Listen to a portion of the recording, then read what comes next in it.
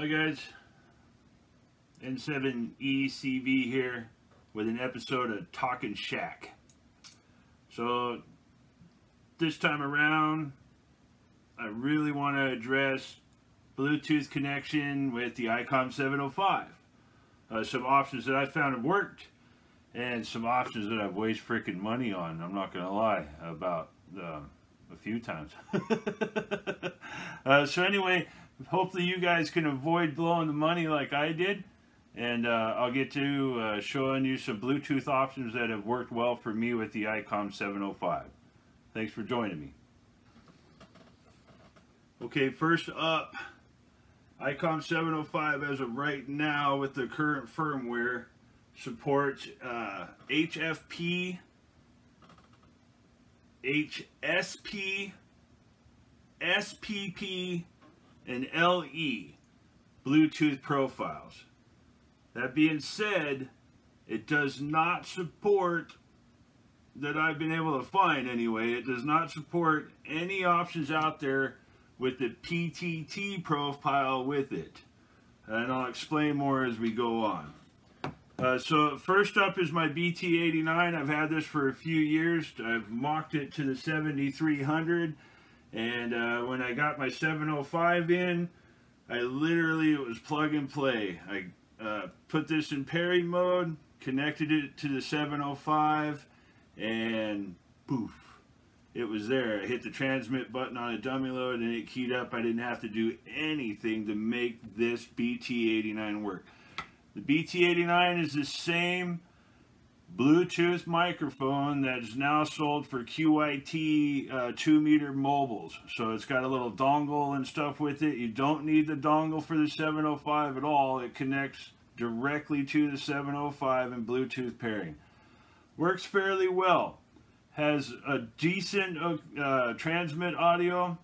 Has really crappy receive. It's full of artifacts. If you're in a noisy environment, the noise doesn't translate well. It's very difficult to explain other than it's kind of crappy. Not the best receive audio, but functionality it does good. 30-foot range all around the yard. I can get out the shack, out this window out here, and go hang out in the backyard and still communicate with the 705 with this setup here. I can make it into the kitchen and still communicate with the 705.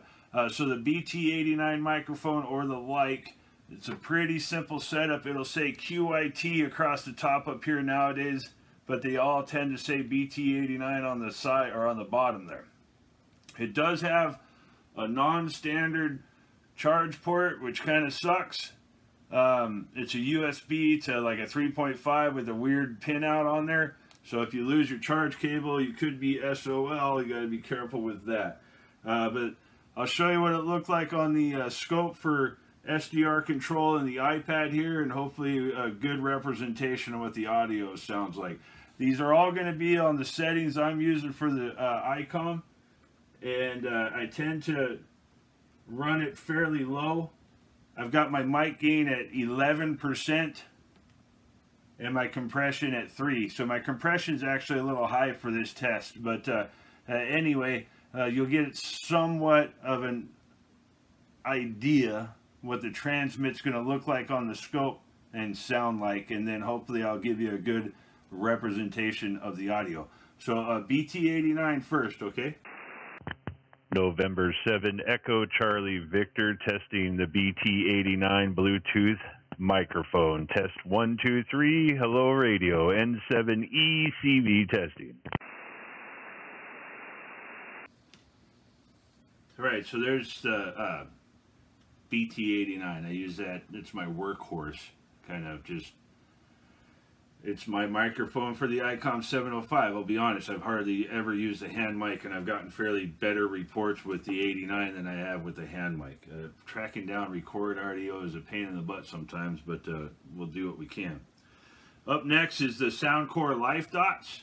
Not sure, they're just little earbuds that I happen to own and happen to use on a fairly regular basis.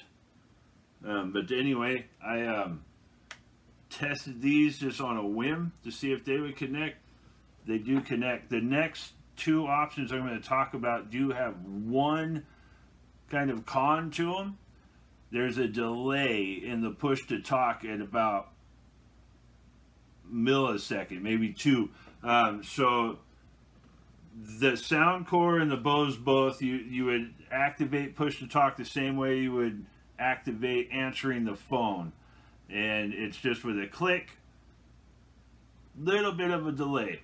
But anyhow, they work well. I do like these for crowded environments and when I'm trying to be a little more incognito, I guess, to where you can't really tell behind my beard that I've got earbuds in.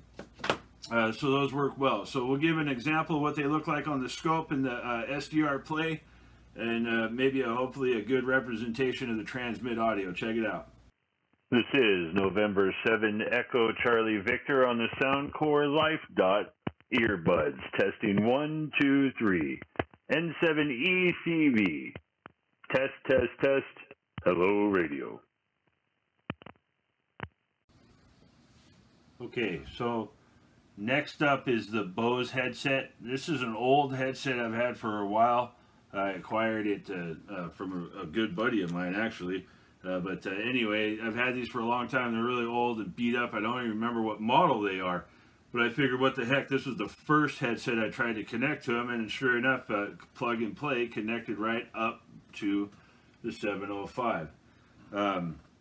Great receive audio. Decent transmit audio. The microphone on this one's rather hot. If you hit transmit and sit in my shack, I can hear somebody in the kitchen. So the gain on this microphone itself is rather high. But anyhow, that's half the reason why it's turned down on the radio. So we'll show you a representation of the audio here, at least transmit audio, and do the best on receive audio, at least for the one that sucks anyhow, so you can kind of hear the difference.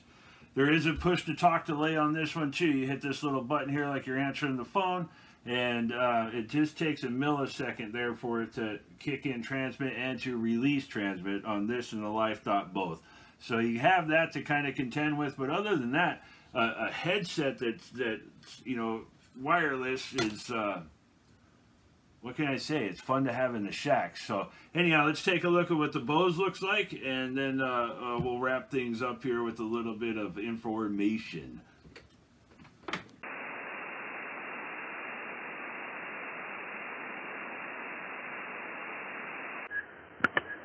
This is November 7 Echo Charlie Victor testing the Bose headset on the Ic-705.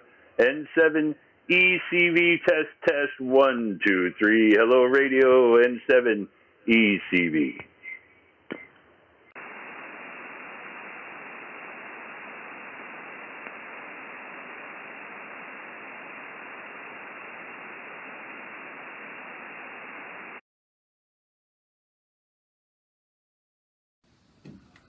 Before we jump into specs on the stuff that worked, we'll talk about stuff that didn't work.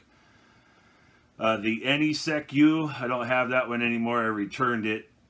It would connect, but no audio out, no transmit. It was one of the ones that had the same profiles, but also had the PTT profile. I really was hoping that one's going to work. It's got a really cool charger. Would have been a really neat setup there. But the Ic-705 microphone does not work at this time with the Ic-705. And I guess this is supposed to be two-way radio, tway radio, I don't know. Anyhow, this one did not function properly. So it connects to the 705. It has phenomenal receive audio. I wish this would work. But it, again, also has the PTT protocol to it, which in some ways, like on phones and things, are a separate push. I attempted to connect this one to my Anytone, and I failed at that too, so I'd probably have to look into it. This one, which should work with the Anytone if I really got into it. Anyhow, the Ic-705 did not function at all. This works as a great speaker and in Vox mode. I could get this to work with the 705 in Vox. So if you're in a quiet environment, that might be doable. I did not do a test of the transmit audio on this at all because it's just not something I'm going to use. But there may be a project with the Raspberry Pi or something else that this might function with, so I'm keeping one of these around. Anyhow, don't go blowing your money on the two-way radios or tway radio, whatever the hell these are. And don't go blowing your money on the NESECUs. They don't connect with the 705 right now, and they're just not, I don't even think in the plans for the new firmware updates. So if you bugged ICOM about getting the PTT protocol in there, that'd be great. It'd really give us better options. But for right now, you've got the BT89 or the like of the models there. It looks like most Bose headsets will work, and the Soundcore LifeDots are like 20 bucks. So, you know, and these work fairly well, and they look okay on this scope. Those are Bluetooth options at this point for the ICOM 705. I've gotten great reports with them, and I enjoy using them. Again, the BT89's just got crappy receive audio. I wish the BT89 sounded like this tway radio. This thing sounds phenomenal. It's like having a nice radio speaker next to you. But anyhow, things pan out the way they do. Your name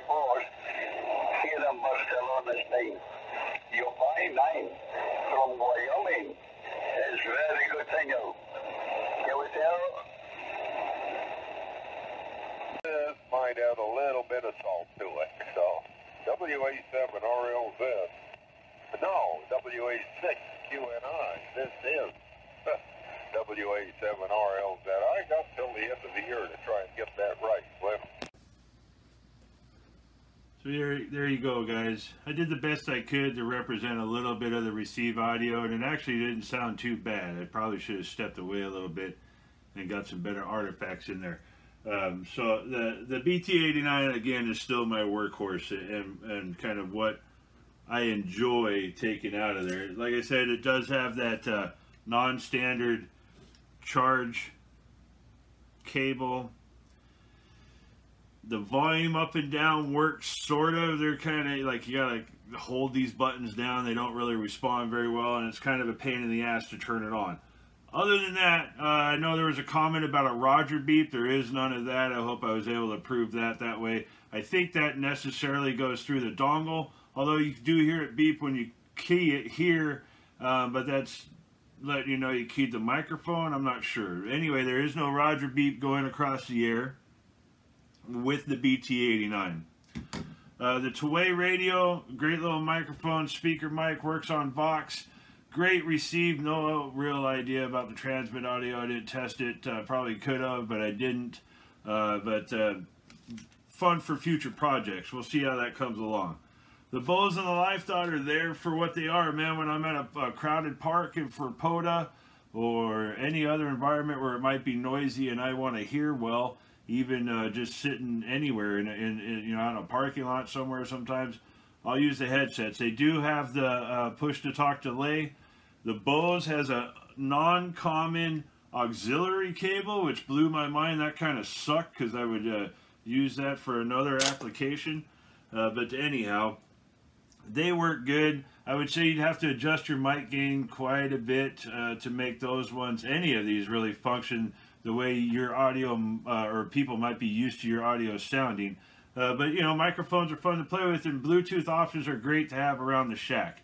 I can do stuff around the shack, and I can still respond to somebody with the Bluetooth options. And it doesn't have to be some crazy high-priced setup out there. Those LifeDots were like 20 bucks.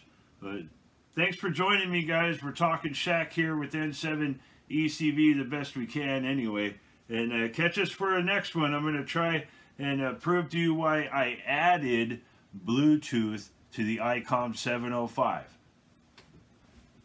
Thanks for watching, guys. Thanks for joining me. We're talking shack here at N7 ECV QRP Live.